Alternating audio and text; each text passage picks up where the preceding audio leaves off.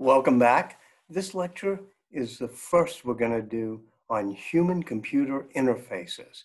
And it's about a guy named Douglas Engelbart and what's come to be known as the mother of all demos. Now, what do we mean by human-computer interfaces? It's a mouthful of a phrase for a very important and somewhat simple concept. And it's simply, how do we connect to our computers? How do we interact with our computers? How do we get our computers to understand what we want and for us to understand what the computer is putting out? That's the interface. It's how we relate to or connect to our machines. Now, in the beginning, there weren't very good ones. In the beginning, there was a command line. And boy, that was a really bad human-computer interface. You had to learn different ways to give instructions every time a prompt came up. You had to speak in the language of the computer. And eventually, we get to a really good human-computer interfaces where it's pretty intuitive how we're going to react and interact with our machines. So how do we get from here, from the command line and bad human-computer interfaces to the ones we have today? And how do we imagine the ones we're going to have in the future? Well, part of it comes from video games, like at the MIT Tech Model Railroad Club, where they do space wars, and they come up with things like remote controls and ways to point at the screen. More importantly, there was the air defense systems that were being developed in the late 1940s and 1950s. And those used graphical user interfaces.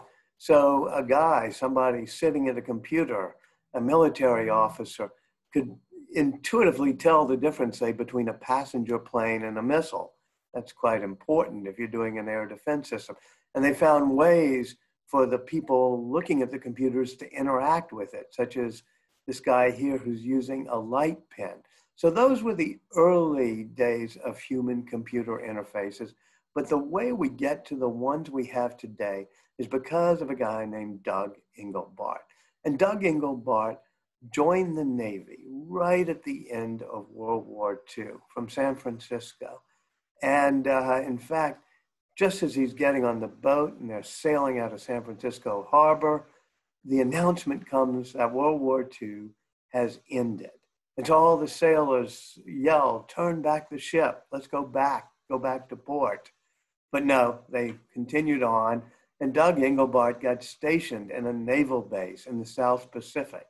But without a war to fight, he spent most of his time in the naval base library reading magazines.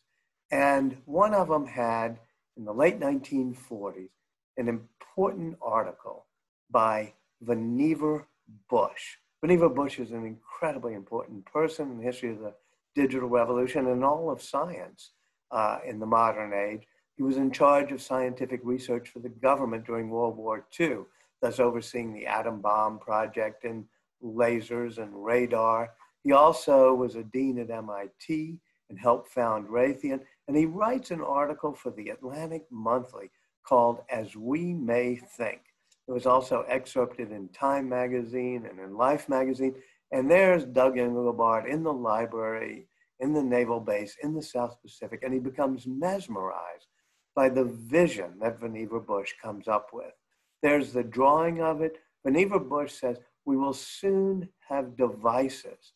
And this is before computers were really all that public. This is like 1945, 1946. ENIAC hasn't been unveiled. Of course, Vannevar Bush knew about it because he was partly funding it. But Vannevar Bush comes up with this concept of a memory and intelligent augmentation tool that's like a personal computer. You can enter information into it. It will store it. You'll be able to retrieve information. You'll be able to type into it. And that's the drawing of what he had in mind. It was sort of like an electronic filing cabinet, but it had many qualities that make it the sort of concept of what eventually would become the personal computer, where you could use a computer to store all your personal information and interact with it. So Doug Engelbart reads about this, and he decides it's his life mission. And he comes up in the mid-1960s with all sorts of ways that we can implement that vision of human-computer interface and a computer that will be a personal assistant to you. And among the things that he conceives of and what he calls his online system is on-screen graphics, multiple windows like we have on our computer screens, digital publishing, blogs, collaboration tools like Wikipedia is, journals, email was one of the big things that is part of his system, instant messaging, even hypertext like you do in the World Wide Web to link around things, video conferencing like Skype and Zoom, formatting of documents. All of this becomes part of the concept that Doug Engelbart comes up with in the late 1960s to say, here's how a computer can connect with and augment a human brain. He even comes up with the best input device. As I said, back the military was using light pens. There were different ways to try to connect you physically to the computer screen. I mean, people were trying it with a stylus, or people were trying it with a joystick or a light pen. And there was even a device that they had used where you moved your knee and would move a cursor on the screen. Doug Engelbart tested all these things out, figured out what qualities you need, and he comes up with something pretty simple, but boy, it's really important. It's the mouse. In fact, here I am using the mouse to move my cursor around totally intuitively. I don't even need to look at it. And there's Doug Engelbart holding the mouse, and here's the first mouse that he developed. All of this was part of a way to have humans and computers connect more seamlessly, human-computer interfaces. And he showed it all off in December of 1968 in what's called the mother of all demos. And it's sort of done on this big screen in front of an audience from 2 different sites. And he talks about how you can type things in and cut and paste and edit your words. His wife calls up and gives him a grocery shopping list, and he types it up for the demo and then moves the things around on it, adds things to it.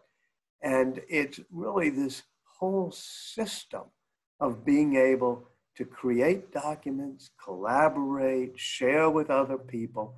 In fact, he's sharing it in real time with the people down near Stanford. He's doing the demo in San Francisco, and they show the screens in both places where they can all collaborate on documents. One interesting thing is that guy holding the camera right in the middle. That's Stuart Brand. I've talked about him some. You'll probably hear a lot about him. He's this puckish character that in 5 or 6 decades of the digital revolution pipes up each decade with some new idea. He's the one who created the Whole Earth Catalog, the online service called The Well, and here he is producing the mother of all demos. One of the people who went to the mother of all demos was a young student from the University of Utah. As I said, Utah had a great graphical computer graphics department. That's where Nolan Bushnell was when he helped create Computer Space War and Pong. That's where Ivan Sutherland was. And that's where this young guy, Alan Kay, was, who was very sick the day of the mother of all demos. But he still forced himself out of bed to get down to San Francisco because he knew it was going to be a big deal. Alan Kay will go on. We'll hear about him in the next lecture. He's the one who creates the graphical user interfaces at Xerox PARC that became Apple computer interfaces and then Microsoft Windows. He's sort of the guru at Xerox PARC on how we're going to do great interfaces. And after seeing the mother of all demos, he says a quote that's certainly true, which is, I don't know what Silicon Valley will do when it runs out of Doug's ideas. So the whole point of what Doug Engelbart did was find ways that connect us to our computers more intimately so that our computers will not be some artificial intelligence that will act without us, but instead they'll augment human intelligence. And it'll work both ways. The computer will augment our capabilities, but we as humans will connect with the computer and will add our creativity, our insight, the type of things that the human mind does best. And it leads to his quote, which is sort of the, I'll call it the maxim of the digital age that I believe in, which is it's not about artificial intelligence. It's about augmented intelligence, connecting humans to computers. And that's what human-computer interfaces are all about. The phrase Doug Engelbart used for this partnership or symbiosis was augmented intelligence. And as he put it, technology should not aim to replace humans. Rather, it should aim to amplify human capabilities. Next time, we'll talk about Alan Kay. Thanks.